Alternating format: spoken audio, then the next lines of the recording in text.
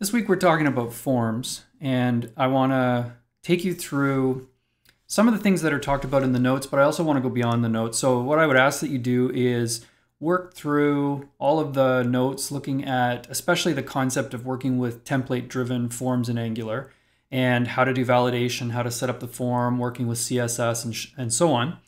And what I'm going to do with you now is I'm going to carry on with our example app that we've been building, and I'm going to add the ability to create a new bridge. So imagine we needed to be able to add more bridges to this, and I'm going to focus on all the different parts of building a form to do this.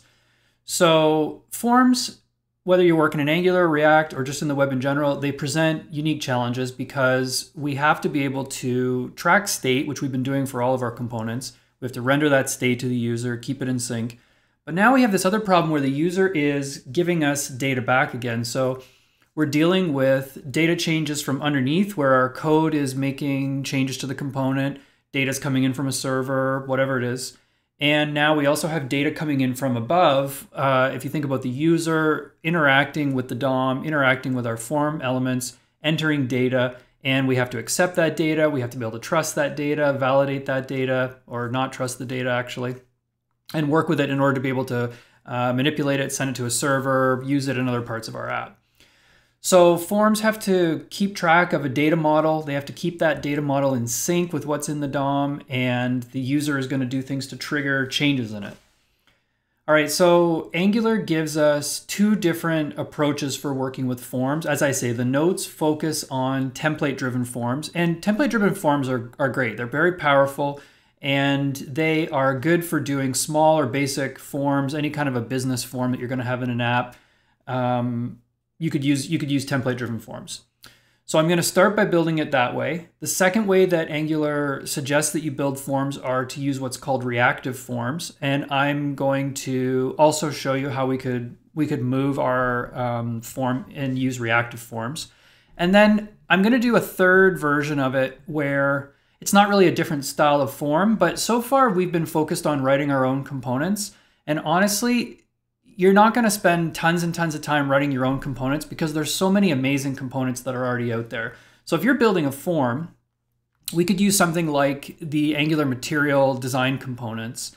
And these are libraries of pre-built components, and they're really high quality. So what we're going to do is we're going to use it to build like forms, and we're going to get just some fancy features that we don't have to hand code. So I'll take you through step by step we'll do all of these. We'll do it in segments, and we'll start building this out. Okay, so let's dive in and let's start out doing a reactive form. Okay, so if we're going to do anything with a form, what we have to do is we're going to have certain parts of the Angular platform that we have to bring into our code. So the first change that I'm going to make is in our app module. I'm going to pull in another part of Angular here. I want to import the forms module.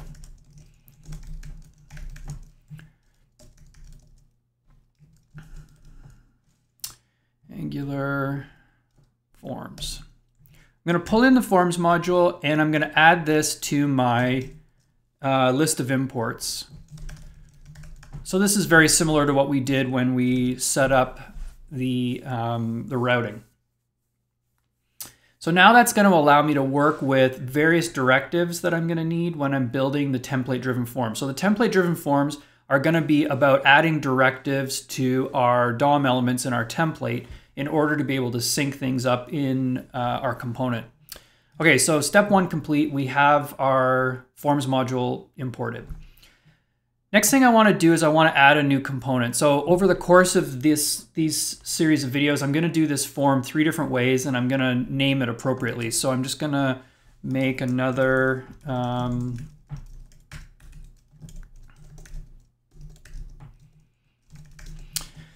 so let's add ng generate component, and I'll call this bridge form template driven. I'll do bridge form reactive, etc. All right, so I have a new template here. I have a new component, the bridge form template component.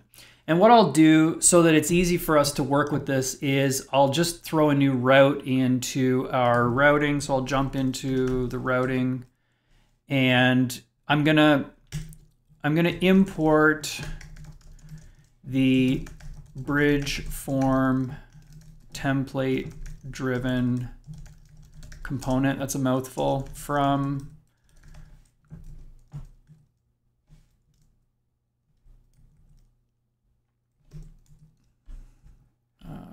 this. And let's make a new route here. And what I'll do is I'll set a path and I'll have a new route called new-template. And when that gets hit, I will render the form. So basically what I'm going to do is I'm going to hijack this right-hand area of our app so that I can render the form.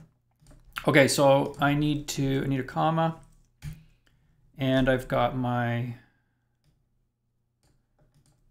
good. Okay, save that, recompile that. Okay, so that should allow me now to go to a new route / new template, new template, and I get the following. So I get this empty shell where I can start building out my component. Okay, so let's go do some work on this component. So over in our TypeScript for the template-driven component, let's do a few things. So step one, I am going to import the ng form, from Angular Forms, like so I can work with the form. And what I need to do here is I need to define a model for the back end of my form. So where are we going to store all the data that's going to go in our form? And while we're thinking about this, let me just go and remind you of what our data looks like. So I'm gonna grab this. This is our bridge data type, the interface that we've been working with, and I'll throw a comment right here and just shrink this down slightly. So we need to deal with an ID, which is a string, a name, which is a string, latitude and longitude are numbers, a year is a number, and then we have an optional length and an optional width. So we need to model that in our class. And so we could do a couple things. If we wrote a class, we could have a bridge class, which I currently don't have. I just have an interface. So we could add a class and we could create a bridge instance here that we're going to manage. Or you could expand it out and you could have all these properties in here, which is what I think I'll do just for simplicity's sake. So I'm going to define the fact that I have an ID, I have a name, whoops, I have a latitude, longitude, year, length, could be number or could be null, and a width, number, null, like so. So we have the data model that's associated with the form that we want to build. It as the backing part of our component. Our component has this integrated. Now, another thing I'm going to do in here before I start working on the template is I'm going to throw in a method to deal with submitting the form. So I'm going to say that I have an onSubmit, and onSubmit takes a form which is of type ng form. So that's why we had to import ng form up here at the top. And for now, I'll just console log submit, and I'll log the form. Save that. And we've got the basics in place for what we need to do. So most of what we're going to do for a template-driven form, as the name implies, we're going to move into the template, and we're going to put elements into the template, and then we're going to use directives from Angular to connect the data model that we have backing this thing in our component with what's happening inside of the template. Okay, here's our template. So let's work on this. So the first thing I want to do is I want to have a form, and the form's going to be the container for everything that I'm going to do. And well, let's just start out. Let's start building this thing as if it was regular HTML. So if you imagine we have, I'm gonna put in a label for all of my elements, and I'm gonna say that this label is for an element called bridge form ID. And let's say that the label is ID. And below that, I'm gonna have an input element. And inside the input element, I'm going to do a few things. So I'm going to say the ID is equal to the same ID. This is bridge. Let's get rid of this. Yeah, that's better. Bridge ID. And what else do I need to do? I need to say that the type of this is equal to text, which is default, but I'm going to be explicit about it. And I'm going to say this is a text input. I'm going to put up some placeholder text, and just to give people an example of what the IDs look like when they're trying to do this. This is a required field, so I'm going to specify it with the required attribute. And when the form opens, I automatically want this element to receive the focus. So like that, okay? And while we're doing this, let's just bang out all of them, and we'll have the pieces that we need. So I need another label for bridge name. This is the name. Another input, bridge name. Actually, I forgot that I also need a name for these. So the name for this would be ID. This is going to be the name that within the form itself, as opposed to the ID of the element in the DOM. So we have the name, we have the type is text, we have the fact that it's required, and we're good. We have another label. For equals bridge lat. So this is the latitude. Input ID equal bridge lat. Name equals latitude. Type equals. Now, when you're doing something like latitude, it's a number. So your temptation is going to be to use a number. And one of the things that I want you to think about when you're building forms and you want to do validation is whenever you can choose a type for an input element that matches the type of data that you expect, you're going to have a better experience. There's a number of reasons for this. One, the browser is often going to do a little bit of validation for us. So in the case, for example, of an email address, you cannot and should not try and write a regular expression for an email address, but the browser can check if an email address is valid for you. Or same thing with a URL or a telephone number, etc. Now, another thing with some of these is like with a telephone number, it's going to pop up a different keyboard on in a mobile browser context, which has numbers instead of just having letters.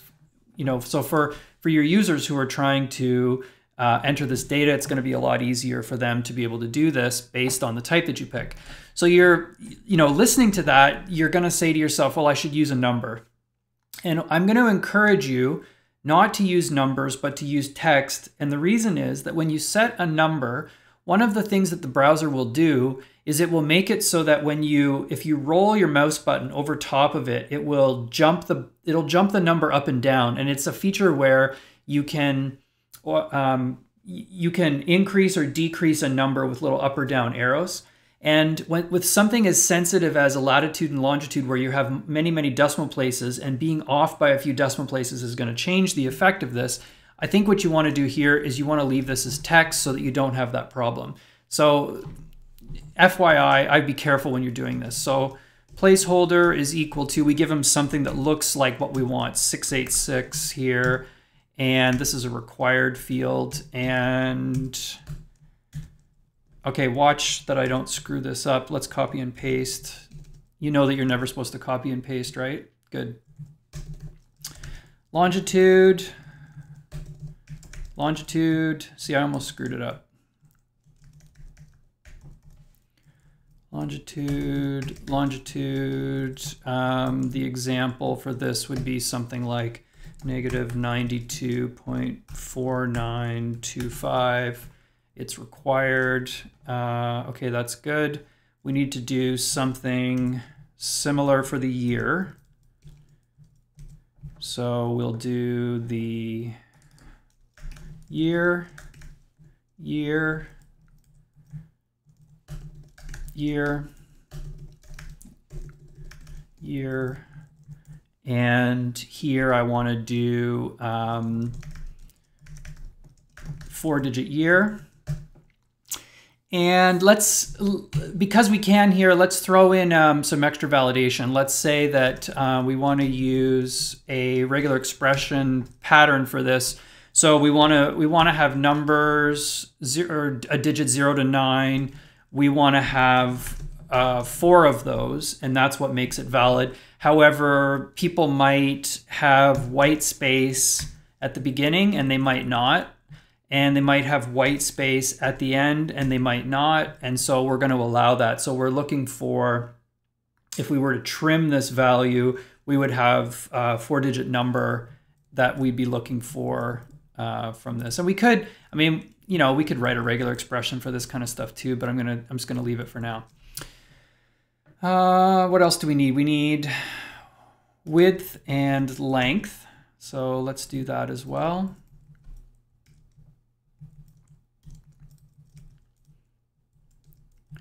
So this is width.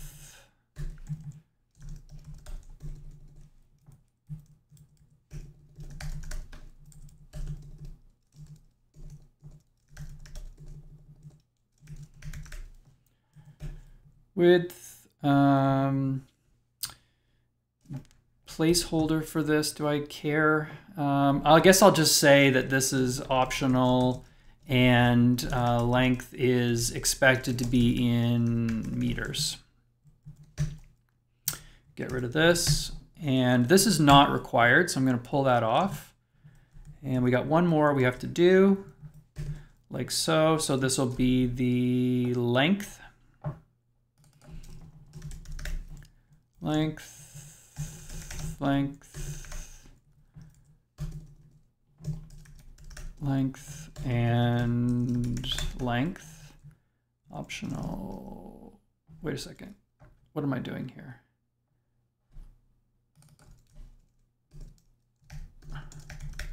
Width,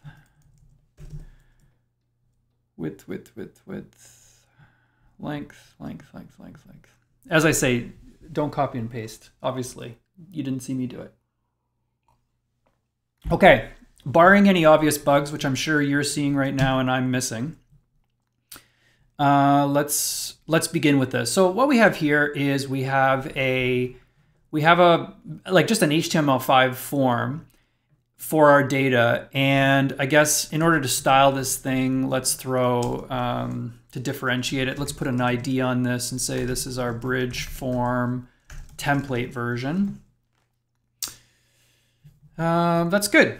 Okay, so I'm going to save this, and as is the case with all HTML5 forms, they look like garbage. So you produce this form, and you sort of weep into your terminal because it just looks terrible. So let's just do a little bit of styling. So what I want to do here is I think essentially I want to have the form just go down, and so I want to have label followed by the input element for it, and I want them all to go down, and I want to do some spacing and so on. So let's do a little bit of CSS on this. So if we style our outer container, which is the form, that's our bridge form template element. What can we do? So let's do a margin around the outside to give it some space, so it's not so tight to the edge. Let's do some inner padding with some more space, and let's put a border around it. 1 pixel solid dark gray border around the, and I need to be able to type. So we'll just, create a little box around it like this, a little bit of space, we punch it in like that. Let's make it so that this thing can expand, but it can only expand to, say, 400 pixels. And then any extra space that we have, so the margin on the left, make it auto. Margin on the right, make it auto, like so. And so it would center it. So if this thing, if I were to expand this out, it's gonna never get any wider than that max width that we have there. So that looks pretty good. And then what I want to do is I want to turn this thing into a grid. So I'm gonna display all of the children of this form using CSS grid. And the way that grid works is you need to set up whatever your columns and your rows are going to be. I'm just going to define my columns, and basically what I want is I want the first column to occupy, like for the labels, like 1/3 of the available space, and then everything else to go to the other column. So I'm going to say I want 0.3 fractional units and then 1 fractional unit for the other elements. And what it's going to do is it'll just snap everything into those grids. It'll create all the rows for me based on this template. So you can sort of see here, let me show you. If I go to my form is inside here. Here's my form. So you can see that the form is a grid, 2 columns. The left-hand column is about 1/3. The right-hand column is everything else that's available, and that's what it looks like. So let's do a couple more things. So everything is really tight. So what I'm going to do with this grid is I'm going to say that I want to put a gap in between all of the different cells of, I don't know, try 15 pixels. Push everything out a little bit. That's not bad. And yeah, let's do that. So if we let's take all our labels and let's make the font size a bit bigger. And let's do the same thing for all of these input elements. So our input elements, I want them to fill the available width. I want them to have I want some more room on the inside. Like, see how all this, the text is really tight to the border. So let's just punch that out. Punch that out a bit. Increase the font size to match the font size of our labels. Make it a bit bigger. Set the border 1 pixel solid dark gray as well. And let's round the corners, border radius a little bit. Something like that. So that's not bad. We could probably, you know what I'm going to do? You can see how this doesn't line up with this anymore. The label and this, they don't line up. So I think what I want to do is I want to have my grid. I want to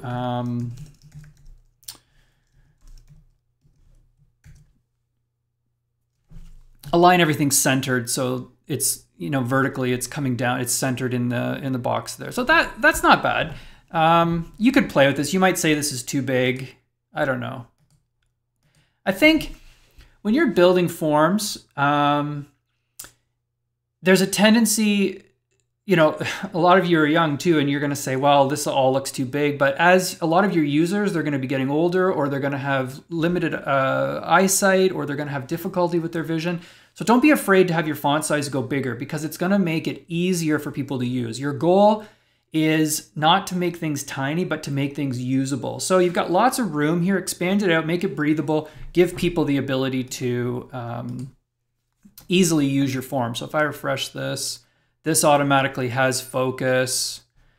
So yeah, that's pretty good. What else should we do? I guess let's throw a button in here. I didn't put a button to submit this thing. So let's, I'll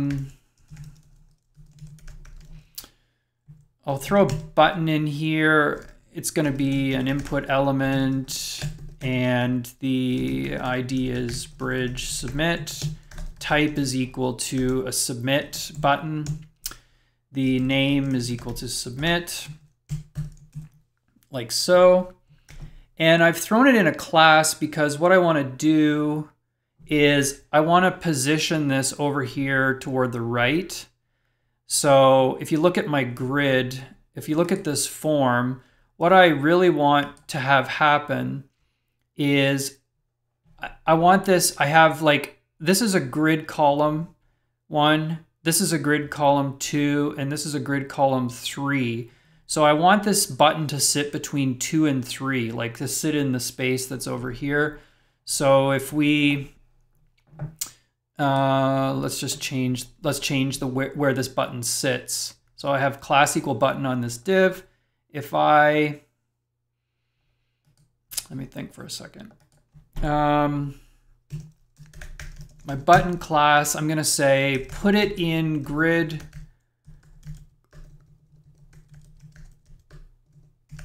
Put it in grid column between 2 and 3.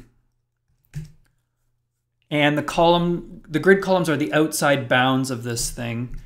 That's where I want it to go. And let's align. Let's align it to the right so that it sits over on the right, like so. And I don't like, so let's just change this submit button.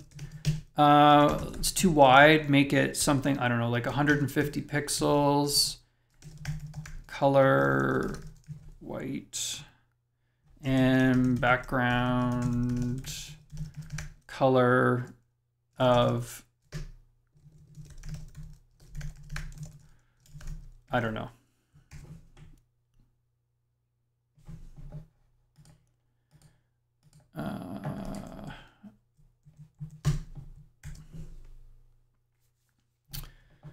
Yeah, so the color choices are not great, but there you have it. If we, we could, what else could we do? We could say when you hover over this, or when this thing has focus, then we could say the background, oh my gosh, background color could be, I don't know, some other color. So if I hover over this, it lights up. Anyway, terrible, terrible color choices, but I won't dig into these too much. We could figure out something better to go with the palette of this over here, which is really what we should do. But for now, we've got, we have essentially what I need to be able to not have this thing look so, so terrible. Okay, so let's go back to our form and let's think about what do we need to do in order to work with this thing from the standpoint of Angular. Okay, so the first thing that I want to be able to do is I want to be able to deal with this form from Angular. So I have an ID on the form, but what I want to also do is I want to set what's called a template reference variable. And so this is kind of like in React, you have refs. This is a similar idea. So I'm going to say bridge form equals ng form. So what I'm saying here is I want to be able to refer to this form element as bridge form, which is going to allow me to do this. When the ng submit event occurs, I want to fire the onSubmit method that I have, and I want to pass it my bridge form, like so. Okay, so this, let's go here. This is going to allow me to get access to the form. You know, when it gets submitted, this is where it's going to go. Okay. Console. So you can see I click submit and I've got my ng form instance comes here and I have access to it. Okay, so that piece of it is working. So we'll do more with it when I have data on it, but now let's think about these form controls. So with these form controls, think about the problem that we have to solve. We, in the past, in Angular, when we want to bind data in here, we'll have some attribute and we will set it equal to some value like this. So this is binding into the component. You know, you're passing some property into it. We also have a mechanism where when we have some kind of an event handler that we want to call, we'll say, when this event happens, we want to call something like so. So this is data binding that's coming out of the component. So we have data binding that's going in, and we have data binding for going out. So what we want to do right now is we want to combine those. We want to say, I am interested in two-way data binding. I want to be able to keep track of data changes that come from the data model, but I also want to keep track of changes that come from the user who is triggering things like change events or anything on the form elements where things are getting updated. So what I'm going to do here is I'm going to say that I want Angular to basically handle all this for me. So I'm going to say ng model, and I'm going to tell it which backing piece of my model in the component is going to store this.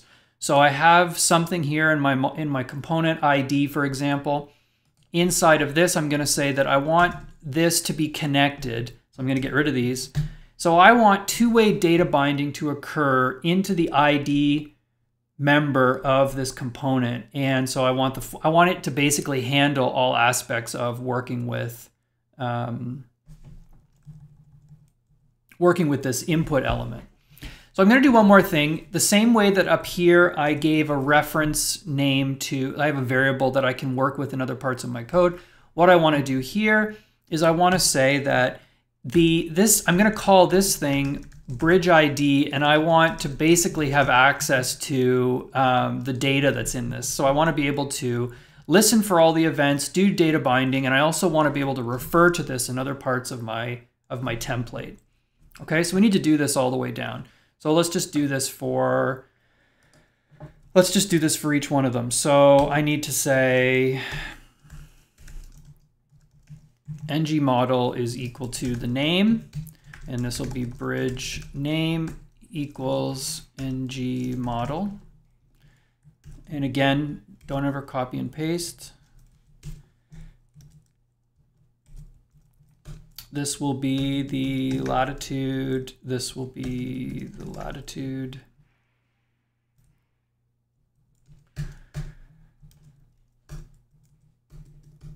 Longitude. Longitude.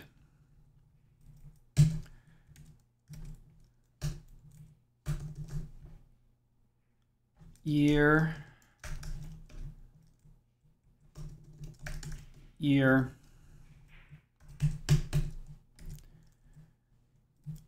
Width and width.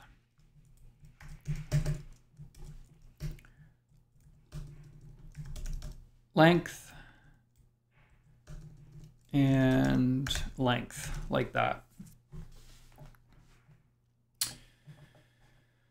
Okay, so what Angular is going to do for me here is with a template-driven form, the source of truth for how the data in the model works is this thing here. So it's the template is where the data is stored, and what's going to happen is the data inside of my component is going to be kept in sync using two-way data binding. So if the user types in something in here, this gets some string in it, it's going to become available to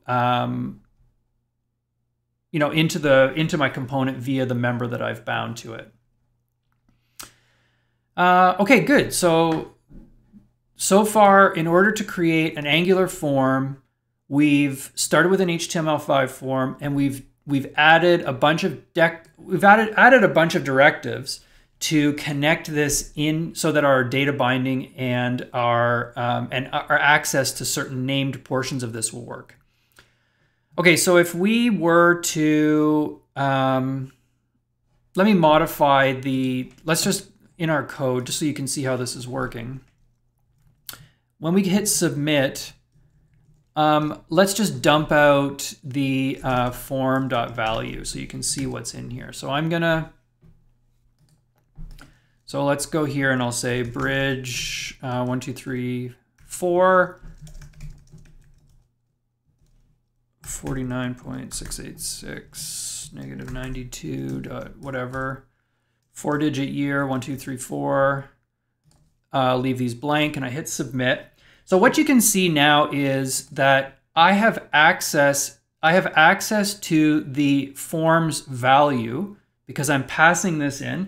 And you can see in my console here, I have all of the data that was passed to me, like so. So the data comes out and here it is. So, these values in the form they're available on the object. This object also has a bunch of other, let's do this. I'll just print out a bunch of things. So this is the value of the form. We could also print out whether or not the form is valid. And so it returns a property to me, the valid property. We could find out whether the form is dirty. Has the user entered anything in it? Have they changed anything in it since it was first rendered? Has the user touched this form yet? Etc. So we have a bunch of these properties. So if I submit the form right now, you can see that the form is not valid. Why? Because we have a bunch of these things that are required and they're not there. But the user has not entered anything in yet. There's nothing in there yet. That's a problem. Okay, so let's add a little bit more using some of these pieces of Angular that are going to allow us to display this form in a way that's going to be more helpful to the user. So one thing I can do is I can work with special CSS properties for the form. So let's do this. Let's say for all of our input elements, when they have the focus, if they have this class defined, ngValid, then what I want to do is I want to outline the component in or the element in a green outline. And similarly, if they are invalid, then I want to do it in red, like so.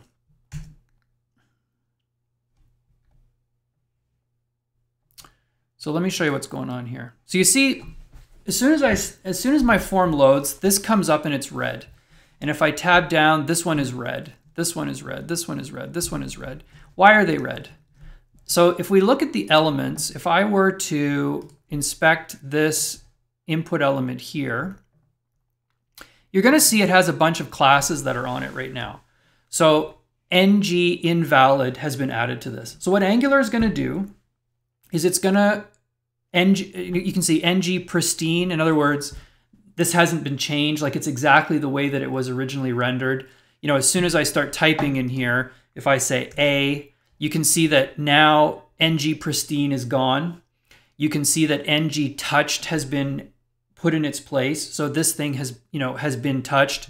The value is dirty. So like we have to do something with the valid. And you can see that this is now valid. So you see how it's lit up in green? It's lit up in green because I'm saying if this is valid, I want to change the styling of this somehow. I want to make this look different. So it's valid because it was required. If I delete it and there's nothing there, then it's going to break. So this is valid. Name, this is a name, this, whatever. I put something in here. We don't have anything too specific in here. This is only going to work. So if I type 1908, or if I say 84, right? Or if I say the year is 20, none of these are going to work. But if I say 2020, because our regular expression says that this can have 4 digits in it, it'll work. If I have a space in here, that's going to be fine because we said that. But if I start typing something else, it's going to break.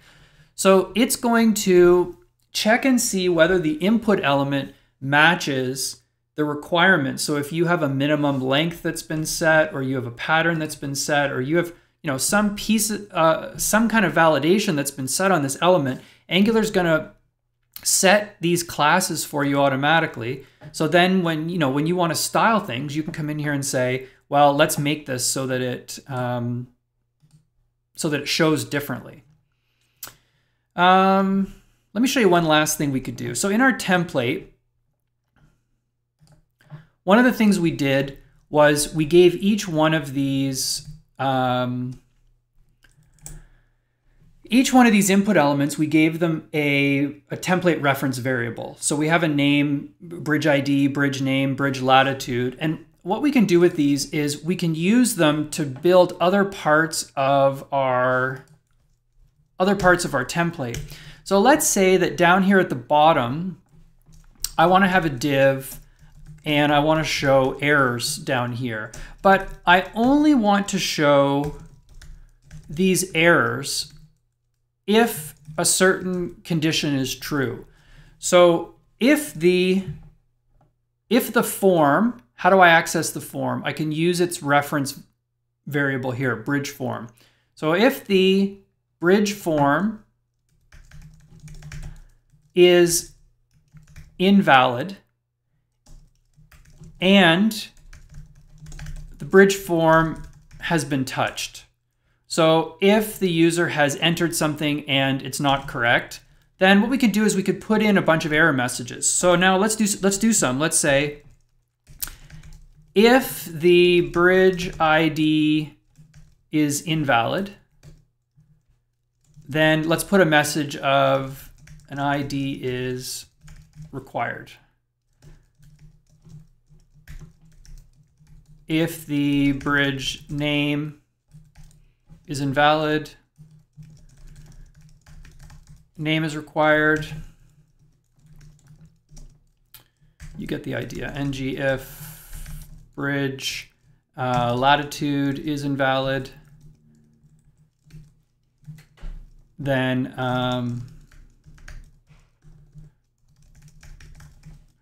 latitude is required.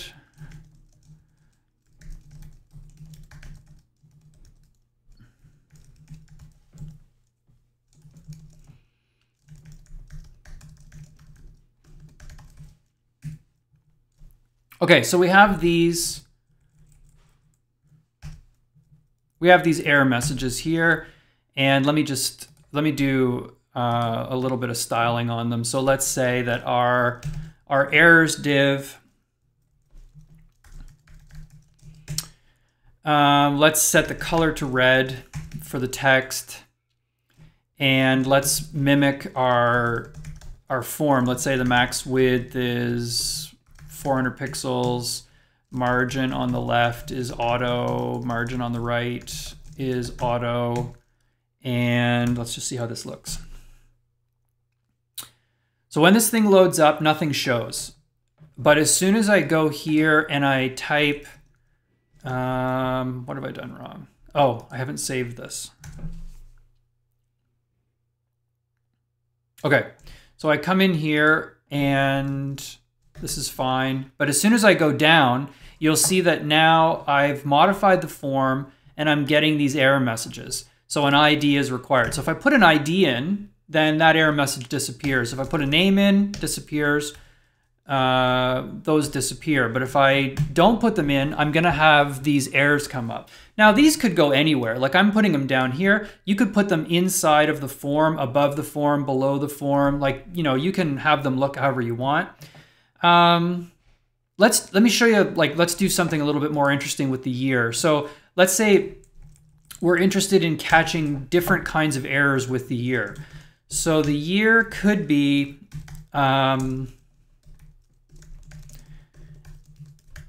if the year, so one thing I can do is I could say, let's check the errors that are currently occurring on the bridge year, and there may be no errors. So if there are no errors, I want to be careful. So in TypeScript I can do, actually in JavaScript too, this is just coming into JavaScript, but I can say that, if you haven't seen this syntax before, this says, if I did this, it would fail. This would be, if this was undefined, this would not work.